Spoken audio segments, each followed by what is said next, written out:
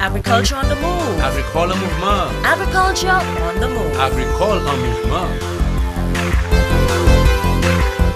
Agriculture on the move. Agricole en mouvement. Agriculture on the move. Agricole en mouvement.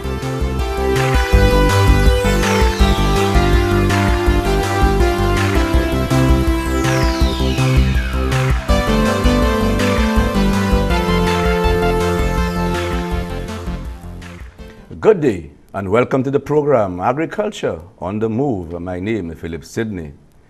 Today I have a very special guest. He is the former Minister for Health, also former Minister for National Security, and of course he was the parliamentary rep for ancillary canneries. And I refer to you, Dr. Keith Mondesir, who is a farmer. Welcome, sir, to the program. Thank you very much for having me here today. Yes, I always refer to him as Mondesir because he's so passionate about agriculture, and he speaks a lot about it. So he wants to see, things happening in this country. And of course, Mondesir, I am so pleased that you're here today because I used to be your extension officer some years ago, and we worked together to ensuring that your farm got to a certain level. But before we get to that farm, I know you lived in Canada for a little while. You worked there. What gave you that passion to come back to Saint Lucia to get into agriculture? Well, from the time I immigrated to Canada for one reason, was to educate myself. And when I had done that, I'd served the country well. I have always been involved in agriculture in Canada. I used to operate 4 offices in Canada, 4 practices, because my profession is I'm an optometrist, an eye doctor. And I found time for agriculture. I would wake up 5 in the morning to go and feed my animals because I lived on a 5-acre plot. And I had sheep, goats, horses. I went into cattle on a big way in Canada. And that was just my passion. The reason, I think, is because I was brought up with my father. My father was a farmer. My father educated 11 of us. I have 10 brothers, 9 brothers, myself and my sister, 1 sister. And we were all educated off a farm.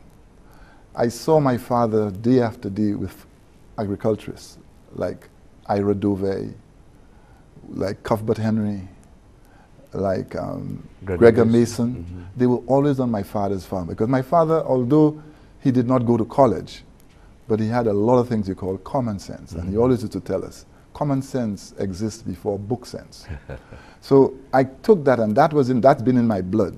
And I took it over, and up to now it's in my blood. Mm-hmm. And I found it a very interesting and health-oriented retirement thing to do. Okay. So in my semi-retirementness, I took on to agriculture. The first thing I bought when I came back to Saint Lucia was a farm. I bought 2 farms and I joined them together. So agriculture is in my blood. Mm-hmm. And one of the things with agriculture, for anybody that's educated, it offers me everything that I learned at university. I did botany at university. I did zoology at university. I did microbiology at university. I did pharmacology at university. And genetic engineering. Mm-hmm. And now I'm practicing all what I learned at university in the books at that time. Right now, I'm doing it practically, and all this knowledge comes back to me a lot of times. Okay. I refer to my books up to now on my farm, mm-hmm. especially in microbiology. Mm-hmm. I know your farm is well diverse. I know you're into livestock. I know you're into piggery. You were into your dairy. You're also into vegetable production. I know you have grown a lot of high-end crops like cauliflower and broccoli. Tell us about your farm presently. Well, I have a very diverse farm. I move both in livestock. My livestock comprises of cows, sheep, goats, pigs, rabbits, and fish. I have all of that.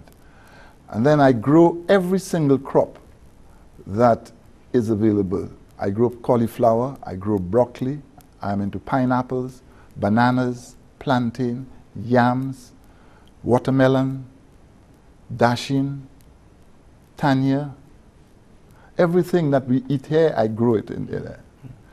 Cabbage, I grow carrots. I just grow everything. I just love growing things. I just love to see things grow. Okay. From a business standpoint, because agriculture is a business, how do you approach the scheduling of your activities on your farm from a marketing standpoint? For instance, I'll tell you livestock. Livestock, for instance, when you go into pigs, for instance, you have to be very scientific. First of all, you have to have a sow that will give you above 10 every litter, or just about. 10 is the breaking point. If you're producing pigs commercially, if you can't save or you can't have a sow giving you 10 pigs most of the time, then you're in trouble. You have to do it scientifically. You have to make sure you have a production that's giving you 2.5 liters every year. That sow has to give you 2.5 liters every year. And you have to genetically control the breeding stock. If I have a sow that cannot give me about 10 or even more, 3 times, I sell it out. So when you're doing it, you have to look at the sow. When you're selecting the sows, you have to select the mothers that are giving you a lot, and you have to select the boars too. And you do that in every animal. Now, I learned in Canada that when you're looking at pedigree animals, don't look at anything. You have to look at the ratio of the leg to the shoulder. But also in the male, you have to look at the size of the testicles. The size of the testicles gives you a lot of the breeding kind of stock you're going to get. So here again, I'm using genetic engineering. Now, also, even on my cows, I'll show you, I have bulls that are pretty close to 2,000 pounds. Wow. But you can walk and touch it. Never been in a rope. Wow. If you train them, people will tell you, my animals, I have 3 words I give to my workers. In, out, stop. Don't talk to them more than that. So when you say in, they know they have to go into the fence. Out, they're coming out of the fence. When you say stop, they have to stop. So I let my workers talk to these animals. And when I'm breeding, if I have an animal like a cow, it's very irate, I wouldn't breed it. I would sell it. So you have to do the genetic engineering to be able to control it, because these are big animals. And the number of them that I have, if they break loose, when they break loose, and you can't control it, you're in big trouble. So for the livestock, I do that. Now with my vegetables, you need, one of the things I found is that we are lacking in Saint Lucia is soil testing to know the type of fertilizer. So I too do a lot, and I teach my guys a fungus, what a fungus is, what you look on the leaf of the fungus. So these are the things. So I do crop rotation. I will not use, if I plant watermelons in this plot today, the next time I'm putting something like carrots, I'm putting another plant. Then I leave it to hollow. Maybe 6 months or a year, I don't plant anything. So I do it in a very scientific way, but yet you must let your workers understand what you're doing. And these days, when you see they run on the estate, they pull a leaf. Doc, me, doc, any fungus. So you must educate the people you work with, and you must do it very scientific as much as you can. You must do it scientifically as much as you can. The only problem we have is marketing. We don't have the marketing. It is not controlled. We don't have access. For instance, you go to Magajay, they would tell you to grow this. When the time comes, they tell you they have enough because they've imported enough. They imported more than they never remember you. So there's no kind of recording as to what's in the field and when the importers should import and not import. Very important point. That's Hold that point because we do for our first break. You're watching Agriculture on the Move. Stay tuned. We'll be back soon. For effective chemical treatment of black sigatoka, practice routine preventative maintenance of all tools and equipment, especially the mist blower, to ensure proper functioning. Clean sprayer after use and service the machine regularly as recommended by the manufacturer. Whenever you are using pesticides to control black sigatoka disease, personal protection and safety measures must be followed. Spray operators must always wear proper protective gear. Before or when handling pesticides, put on your overalls, respirator, goggles, boots, and gloves to avoid contact with the skin, inhalation, and ingestion of pesticides. For more information on how to treat and control black sigatoka on your farm or in your backyard garden, contact the Black Sigatoka Management Unit at 451-5491, 451-5894, or email bpmu@candw.lc. This message is brought to you by the Ministry of Agriculture in collaboration with the International Cooperation and Development Fund of the Republic of China on Taiwan. Welcome back. Doc, marketing. From an agricultural standpoint, everything is market driven.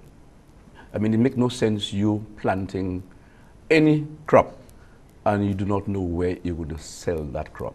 Okay, so it's market driven. How do you see the marketing component in Saint Lucia? How do you see it working? Is it working right? What solution do you have for this? The marketing is not working right at all. The marketing is very sloppy in Saint Lucia. First of all, what is most essential, you must have governments and the people to understand that the importance of agriculture. If you understand the importance of agriculture to a people, then the government must have a policy, and a policy paper that directs them over a projected 10 to 20 years. That is what you have to start off, and that is the onus of government. The next thing is this. You have to find out what is the economic benefits of pushing agriculture. If it was not beneficial, America, Canada, Europe would not say that's their first industry. They all have oil in the ground, they have steel, they have all kinds of minerals, but agriculture is their prime industry. If you feed your people will be healthy. You'll have a healthy nation. The second thing is this. If you have a glut of any food crop, you have to have a plan for the excess. Also, when it's plentiful, your people buy food cheap. If your people buy food cheap, it's a double whammy. The government benefits because the government now don't have people crying on them. Food is too expensive. The consumer, he's still making profit. He may not make the big profit that he used to make. Not the consumer, I mean the wholesaler. But he's making money. And the whole idea is to have your people healthy and affordable food affordable to them. The marketing now, so the government have to start and say, how do I market what the farmers are planting? What is wrong in St. Lucia now with the marketing is the marketing board. The marketing board is very essential to the entire population, more so to the farmers. For it to work in an island as small as this, even in the big countries, there should be a central buying area and a central selling area, and that is the marketing board, should be the central body. Unless the government recognizes that, you are putting up a war when Mega J buying their own, Glass buying his own, this one buying their own. At the end of the day, the farmer suffers because everybody is bidding for the lowest thing because the business is profit. The government has that responsibility to the nation and the farmers to protect that. If you organize that properly, you have proper storage because vegetables and all these things are seasonal. What happens in the big countries, you have refrigeration, it is stored. When it is in plentiful, everybody gets it cheap. When it is not plentiful, you sell it at a higher price. And then in that way, you're able to give it a stable price for the farmer. The farmer's duty should be producing. The government and the statutory body or whatever is controlling the marketing board should be on marketing and selling the product. Do you think at this juncture that can work in the sense that you have so many other agencies importing stuff? You don't think marketing board, the government has taken a decision to go into a PPP arrangement with marketing board. Do you think that's a good arrangement? It may not be a bad arrangement, but I would never go into a thing like that without looking at it. I'll show you how it works. You're not inventing any wheel, and I'm not even giving any suggestion that's not. Go to Canada and America. Everything is a wheat board, a this board, a marketing, and that board. So this is already controlled. In all these countries, it's working. Now, the wheat board, I know in Canada where I lived, and in America the same. All farmers are members of the wheat board, right? Now, if a farmer chooses to go out and sell his wheat because he got a deal once to America, they allow him to do it. But when he's coming back to the marketing board, it'll be hard for him to sell back to the Canadian marketing board. So you keep all of them very faithful, and you send the price. So this is not new. It works. Okay. The next thing is that if you go online and look at Peak of Manitoba, this is a corporation that started from farmers, what we call marketing, market gardeners. If you don't have 1,000 acres, 500 acres in places like Canada, farming is not very profitable. So you go into what you call market garden, they go into vegetables. They formed that corporation. The government of Manitoba, what they did, they recognized that the sole distributor and buyer should be Peak for Manitoba for all the restaurants and all the grocery stores. They went and put legislation that Peak will be the distributor. Whereas at that time, they were buying from California. California was the breadbasket of the world, right? So what they did, they set legislation that they are the prime buyer and retailer and sell in wholesale. They put a law locally as Manitoba, not as Canada, and they allow the Peak board to order anything that the restaurants or the grocery stores wanted into them and sold it to them. Okay. So it is controlled. Okay? And because you cannot have farmers telling them to tomorrow you put in a law and tomorrow they're going to have all these fruits available and all these vegetables available. So this has worked, and if you go online now, Peak is now selling to California. Okay. So this is a simple thing. Okay. And unless this happens now with this marketing board, it can never work on a small market like this, with Mega J fighting in one way, this one fighting the other way, and the farmers in the one are being robbed off their sweat. Okay. So it is simple. It is not inventing wheel. It worked in America. It's working in America. And as a matter of fact, America is even worse. Anything the farmer plants in Canada, too, if they have too much milk, the government buys it and distributes it to the schools and the prisons, hospitals. In America, go to Brooklyn. You see them giving cheese away. They're giving potatoes away. They're giving all these things away to blacks and poor people in Brooklyn. So we are not inventing any wheel. It is straight common sense. And I cannot understand. It behooves me that the Ministry of Agriculture cannot recognize that you cannot have, on a small market like this, the marketing board fighting with a big enterprise like, as far as I'm concerned, Massey should never be the one doing what they're doing now. It should be the Ministry of Agriculture. So we're being deprived of the work, and I'm saying somebody in the Ministry of Agriculture, starting from the minister, are not doing their work. How could you have Massey? Hold that point there, we'll go for a break. We'll continue that discussion. We'll do for a second break. Stay tuned. What's in the food you're eating? Do you really even know? All the chemicals and hormones used to accelerate their growth. All the artificial flavoring, sweeteners and colors too. We consume and we don't spare a thought for the damage that they'll do. No, think about the children. Think about the children. How will we save them? Chemicals and GMOs are not the solution. Use organic and join.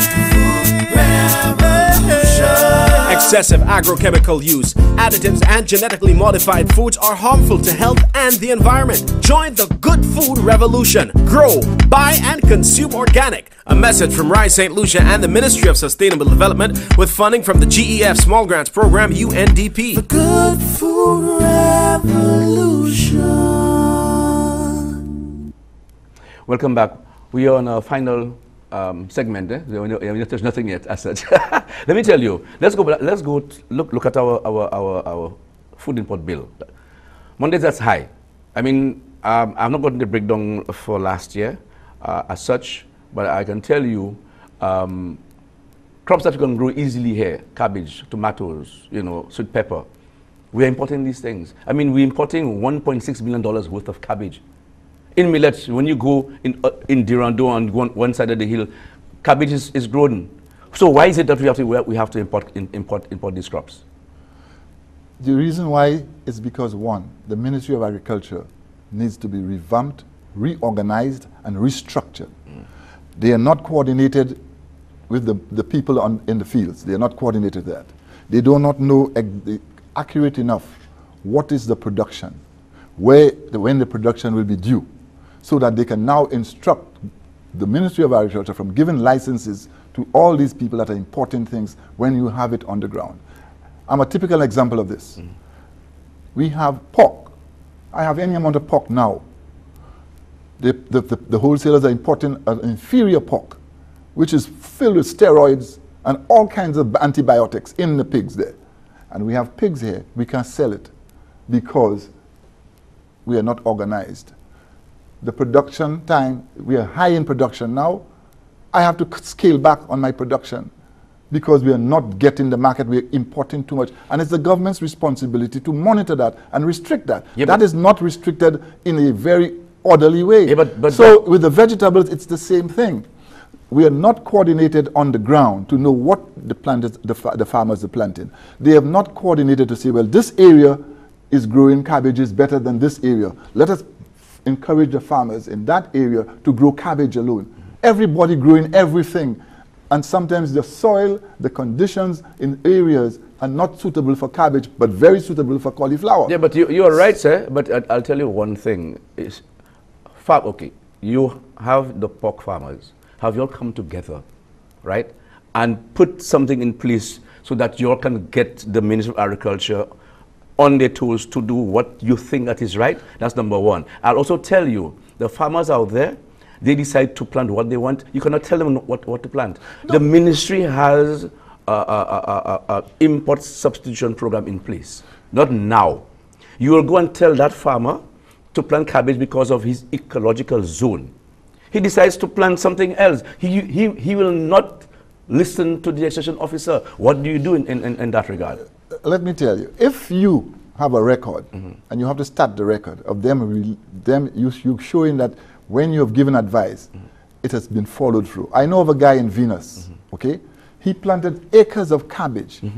A contract was given to him, not written, but told to him, go and plant. When he came to start selling, the same enterprise told him that they have enough already. All that was rotten. So let me tell you, you have farmers that are not highly educated. The purpose of government is to lead and to instruct, and people will follow. But if you are not an example, and when you say something, it doesn't come through, people lose confidence in you. And that is what we have now with the Ministry of Agriculture. The farmers have lost the confidence. So you have to build that confidence back. You have to make sure you're doing your work. When you tell them you're going to sell bananas, that they will sell the bananas. You cannot tell them they'll sell it. When you reach there, you give them another story. So you have to be responsible as the Ministry of Agriculture. Now, the Ministry of Agriculture is the guiding light. And they are the ones who set the examples. And I'm going to tell you one thing. Every man knows his pocket. If I tell you go and plant something and you lost your money, you will not do it a second time. You understand? So we must not say the farmers. We have uneducated farmers. We have bounce and draw farmers. They get the money today, tomorrow they spend it. You have to understand your people.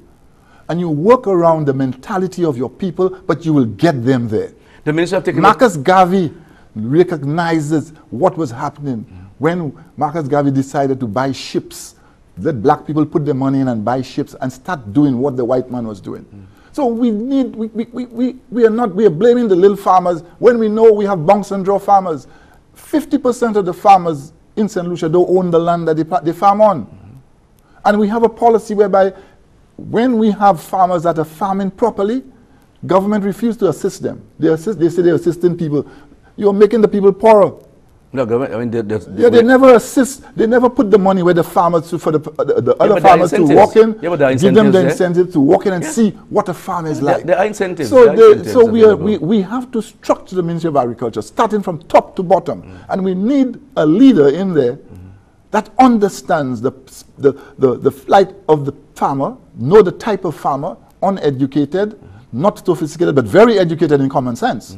So we need to know our people. When we understand the mentality, we can guide the mentality. We do it with politics. They have taken a decision. We do it with politics, so we can do it with farming. But here it is. They've taken a decision, all right, to grow 7 crops. The crops that we can grow well, to avoid, again, to cut down on our food import bill, right? And is that a good move? Of course it is a good move. But it has to be structured from the top. It has to be, you have to find out who's giving the seedlings, how the land is being prepared, and have your field people monitor these things almost every other day or daily and get it going. And you cannot take everybody one time, but you take a number of people you know that will be successful in it, and now you make it an example. I have been to Mondesir and watched them grow Irish potatoes, or what we call Irish white potatoes, right? I took my time and went up there, right up Mondesir. So it is the ministry, in my opinion, the ministry is not doing their work. The ministry doesn't have an organization, they do not have a direction, they do not have an aim, and they do not understand the type of farmers that they're dealing with. And when they give the aid, they do not follow the aid to the end. They just get fellas, go and take fertilizer. They don't know where the fellas are putting the fertilizer. I disagree with you there. Well, I disagree with you. That's what is in the field. I know. They need more work, a lot more work to be done. I know the ministry, they have a work program. The extension may not be the best, I would say to you. Why not the best? However, at this juncture, I know the things are being put in place to ensure that the farmer gets a very good service. But I'm happy that if they've now come to their senses and are doing these kind of things, and you have to follow. That problem with them, they don't follow up to the end. They start, and sometimes they give the thing to the wrong people. If you're giving something to a person, you know he's already he's paralyzed. You help him with a wheelchair, you help him with that, and you give more assistance to him. So the thing is not properly, so that's why the money is badly spent. You have a ministry, the Ministry of Agriculture has the most educated people in every other ministry than any other ministry. Why are we not the best? Why is Barbados, with no land, you can hardly find a river, they're self-sufficient in pork, they're self-sufficient in poultry, they're self-sufficient in dairy, and they have half the size of Saint Lucia. They're selling right now as we speak, they're selling vegetables to the cruise ships. So why are we not doing the same thing? You have to ask yourself, what is happening? And they keep excusing on that WTO. This morning on CNN, they say they have to scrap that because the poorer countries are hanging on that, and everything they do is on that, and the people over there don't care about what they do here. You think a country will tell you to help your own farmers to be self-sufficient in pork before you order, that they will be against you? Sure, yes. This has been used, the Ministry of Agriculture has used that stupidness and have fooled the people all the time. You can only fool the people some of the time, but not all the time. Final words from you, sir. Well, I would like to see the Ministry of Agriculture take on the responsibility, because I'm a strong believer in agriculture. And this is why right now I'm focused in agriculture more than I'm focused in my own profession, because I've practiced my profession for 30 years over. So now it is something that I'd like to see the Ministry of Agriculture do things in a structural way, understand what is happening, and now pay more attention to all these markets that are out there. We have markets. For instance, the banana industry. That is look at the development of Saint Lucia under the banana industry. They should have banana industry into 3 phases. One phase towards exporting to Europe, another phase to the local market, and another phase for animal feed. St. Vincent is producing banana supplement as an animal feed, which I feed to my animals. We get so there. We need to structure, we need to get realistic, and we need to get the I will bring you back. I'll bring you back again for a part 2 of the program. I told you that I really want to thank you for being here, Doc. And I'm looking forward again for you coming back here, because I know you're passionate about agriculture. And I'm thinking, of course, I'm sure the people are watching, the ministry is watching, and I'm sure they will take heed. So thank you for being here again. Until then, I would like to invite you again for second phase. You've been watching Agriculture on the Move. I'd like to thank you, the viewers, for viewing the program. As you know, I was speaking with Dr. Keith Mondesir, who is a true farmer, a passionate farmer. And of course, please continue to watch this program I'm Phillip Sydney saying goodbye and see you again. Thank you, comrade.